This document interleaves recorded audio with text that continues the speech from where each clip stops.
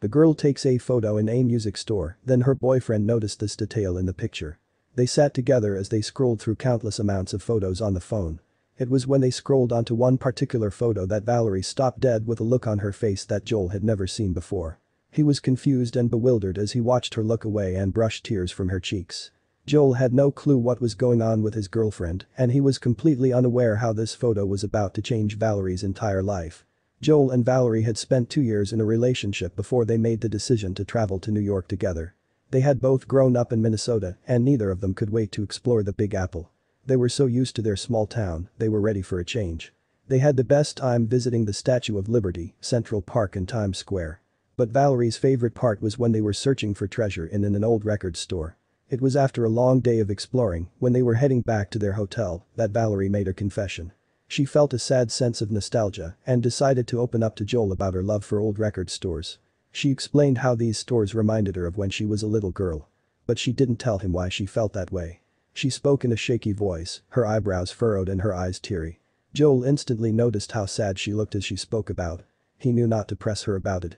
But soon, he would discover why Valerie had tears in her eyes. When they got back to their hotel room, they sat together and decided to go through the countless photos they took that day. Valerie was an amazing photographer. If she wanted, she would be able to make a career out of it. They had a lot of Instagram-worthy pictures to look through. But while they were going through the photos, one caught her attention more than the rest of them. She stopped on it and zoomed in to take a closer look. That was when her face became stricken. Joel's eyes drifted from the photo and to Valerie. He had no idea why she was crying. The photo seemed ordinary to him. It was just a photo he had taken of her in the record store. He tried his best to comfort her, despite his confusion. He asked her what was wrong, but she could hardly get a word out.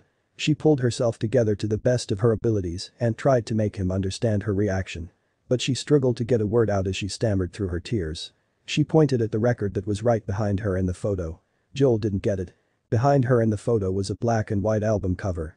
But Joel didn't see much meaning behind any of it. It was Nirvana's Bleach album, but why was she reacting this way?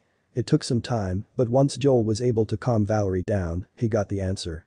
Valerie said that the album reminded her of when her dad was still around. When she was 10 years old, he always took her to the record store. His favorite album was Bleach by Nirvana, and it meant a lot to her. But there was more to the story. She had never mentioned her dad to Joel before, but now was a good time to let it all out. She told him that she hadn't spoken to her dad in years. They had a terrible fight, and she vowed to never speak to him or see him ever again. But she was missing him. He saw how upset it made Valerie to talk about it, so he came up with a plan. Joel asked Valerie if she wanted to go out onto the streets of New York once more to take her mind off things, but she didn't want to leave the hotel. Joel assured her that what he wanted to do wouldn't take long, and she relented. When she saw that they were walking back to the record store, she grew suspicious. Now it was Valerie's turn to feel confused. Why had Joel brought her back to the record store when seeing that album cover had upset her so much in the first place? Joel told her to just trust him, and she did. But what did he have in mind to make her feel better?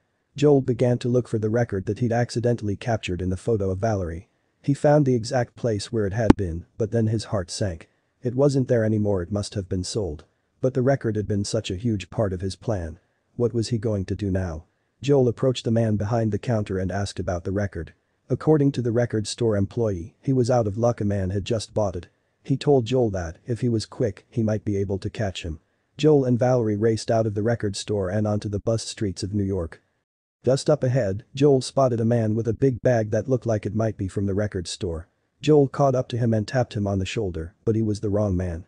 Devastated, Joel sat down, thinking of where to turn next. But just then, something caught his eye.